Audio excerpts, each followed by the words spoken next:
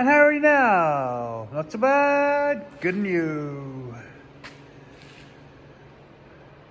So yeah, it's a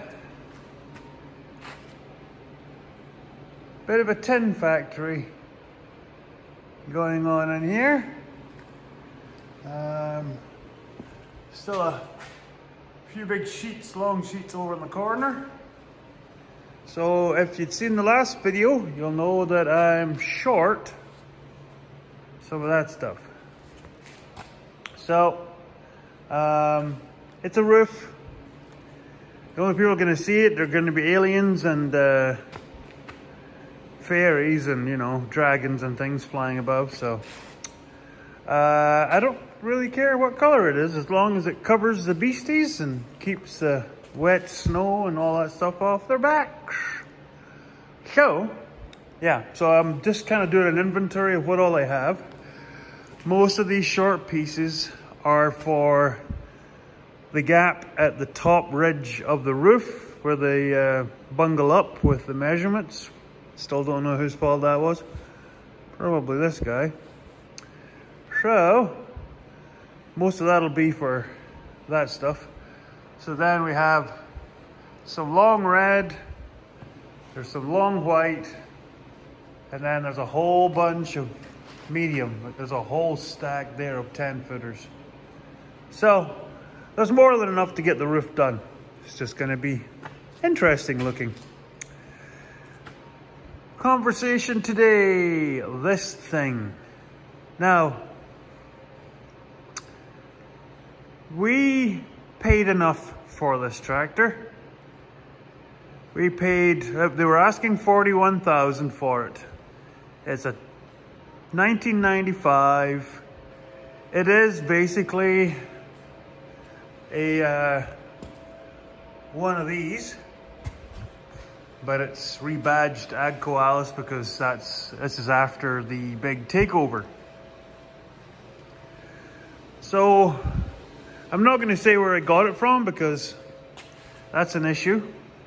Needless to say, they gave me a whacking $500 off the asking price for a tractor with over 10,000 hours on it and many issues. You all know that it's been having hydraulic issues. The bottom step fell off of it, which I have replaced and is now giggity. It has leaks all over the place.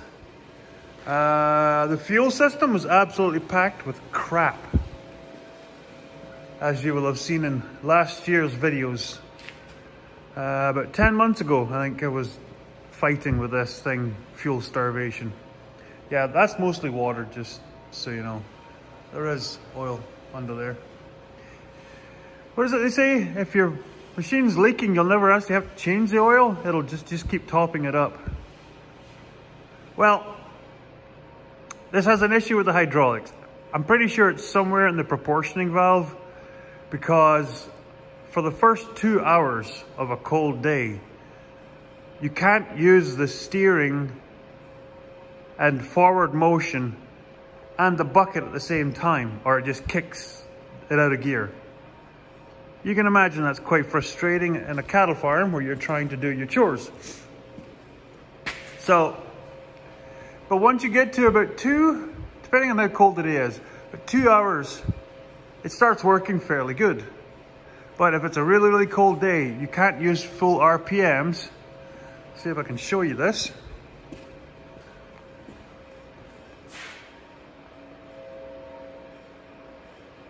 It's pushing diesel, unburnt diesel, up the exhaust pipe.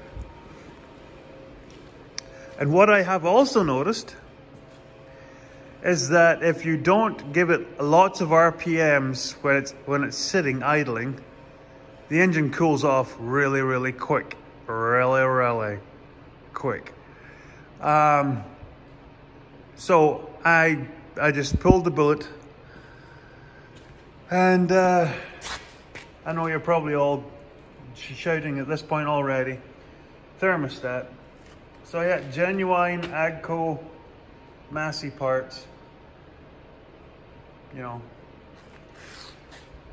pretty sure it's still the original one in it, because from what I can gather, when I have the shields off, everything looks like it hasn't been dickered around with too much.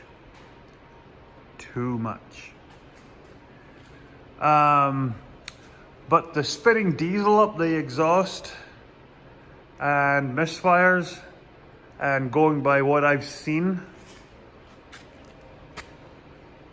we're doing these. Yay! More injectors. So yeah, there's 2 more in here with the little washers, because there's bolt-on T's for the fuel lines, the returns. Because injectors, fuel pressure there, and then, oh, there it is. And then the return T bolts in there. So there's another 2 injectors, and then the little, they're aluminum washers. They're not the copper ones like you see here.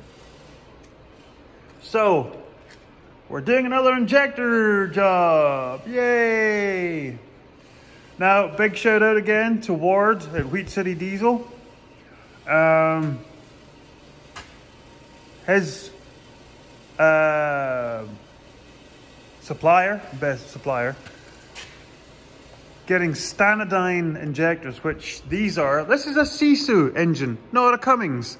Yeah, I should have known that by the lack of a turbo. It's a Sisu, but apparently they're just as reliable as what Cummins are, and it is a fairly tight motor. So, Stanodyne. They quoted $430 per injector. He got me them for $250. And these actually had to be ordered from Italy to Stanodyne in Windsor, Connecticut. So yeah, that's going to be one of the jobs. I'm not sure I'm doing that today, but we will be videoing it. So, going to pull off the panels and bring you back. And we're back. So, yeah, talk about a doughhead move. Of course, that's not a Cummins. So, it's not too big of a job. Just got to drop the fluid in the motor down below the rocker cover and pull that. Like I said, pretty sure nothing's moved in there in a long time. Yeah, like I said, when you get looking in there, it's not hard to see. That's definitely not a Cummins. So, yeah. Not a lot of, oh yeah, this is another job. This, we have to replace this pump this year before summer work. So yeah, between $1,700 for the injectors, which is still a good deal. Like I said, thanks Wade. The thermostat was like $60 and gasket like another $8 or $9. So thanks to Shoal Lake Farm Equipment in Shoal Lake. Like I said, if you are looking for anything that's Agco related, just ask the boss lady at the front desk there. She will know what it is and where it is without even touching a computer. Amazing. So yeah, there'll probably be another at least $1,000 in the AC pump. But that'll be a future project. And like I said, see if I can get you guys in here without losing my phone. Those. Yeah, they're nasty looking. They all gotta come out. From and amongst all of this stuff. So yeah, this should be fun. But today is the thermostat, so let's get at her. So, it's a bit grungy, but for the most part, it doesn't look too bad. Does it look like it's 25 years old? Probably. So, kind of figure out all the parameters look about right. So I know this is a genuine Massey part. Is that the factory one from Agco or Sisu? I don't know. But the numbers are there, so anyway. So the thermostat goes in, the gasket goes in on top of it, and then the housing. So this is to clean up. Just to clean all the crud and stuff off that surface. There shouldn't be really too much in the way of gasket. What I do is I stuff a rag down in the hole and then I start shaving the gasket off. That way you're not going to get a bunch of crud run through the system. Because not entirely sure if that would go through the antifreeze filter or end up going through the radiator filter. But don't want to take the chance, so I'm going to clean the gasket off, get on. And there it's back together. And that sound you hear is because this thing has shitty hydraulics. I turned the bucket as far up as it would go because there was a lot of snow and shit melting in the bucket, pardon my French. Now it's all over the workshop floor because this thing has crap hydraulics. Now you know why I won't mention who I bought it from. No, it wasn't them. Because of this.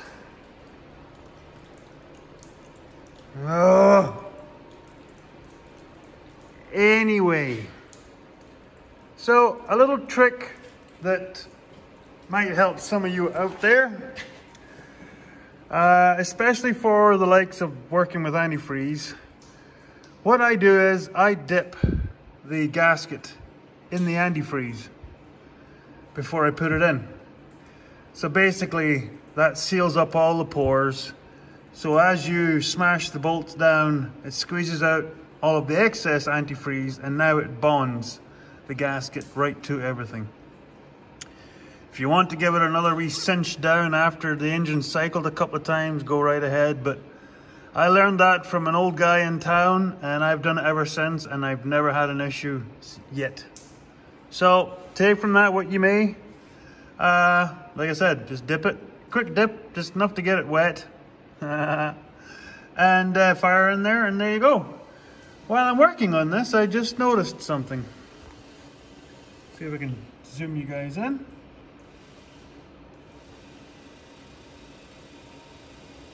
Look at that. Wiry, cabley stuff wrapped around the pump.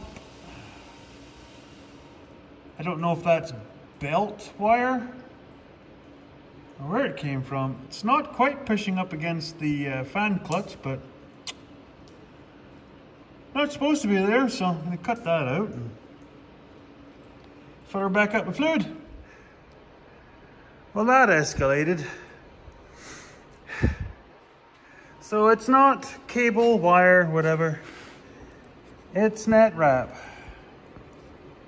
How it got in there, I don't know. But as you can see,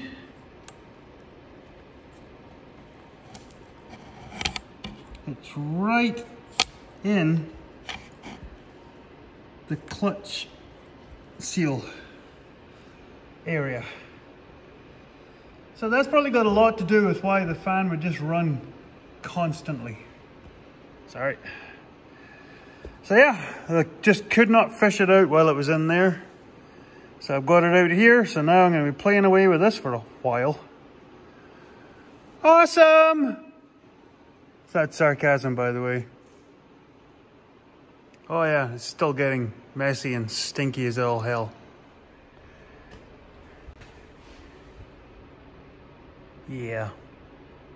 That's not a pleasant job. Sure was a lot of, the only best way to describe that would be the same kind of dust you get around a mix mill, like a bruiser. That fine Ons dust. All of the veins were all packed with that. So yeah, pulled all of the twine and net wrap, whatever it was that was in there. It wasn't really, it hadn't eaten into it. It wasn't like stuck in the, where the, I don't know, what do you call that there? It's a clutch of some kind. It's a fluid clutch. It wasn't worked its way in, so it wasn't really limiting it, but better out than in. That's what I always say. So yeah, it's all out. Fan's back in. I'm not its greatest fan, but it's in. Yeah, I filled the fluids back up, cycled the engine a couple of times just to get all the burbles out. You guys can't see any leaks. You just kind of, I better get in there. You can kind of just see the moisture that I squeezed out of the gasket. Like I said, you can take from it what you will, but like I said, it was an old guy. He was a tire and service guy, old school, and that's what he always did, and that's what I always do. And like I said, never had a problem. So, gonna take it. It's about -30 outside. I'm gonna go and do silage. Oh yeah, it's trying to snow again. Oh, you can't even see a dang thing out there. Huh. Well, you're not missing much, it's white. So yeah, I'm gonna throw the panels back on, go and do the cows, and then once I'm done, I got some cleaning up to do. Awesome. Yeah, at some point we have to do ram kits on this. It's just damp, boys. The tilts are the worst though. See, that one up there is not so bad. Good and you. See it? You can see it there. But that one is the worst. It's the worst of all four. So yeah. This tractor needs a lot of work. Some of it I don't think I'm going to do, because the ones up at Shoal Lake Farm Equipment, where I get the parts, they're going to go in there. That's where all the trouble is. So, thanks for watching.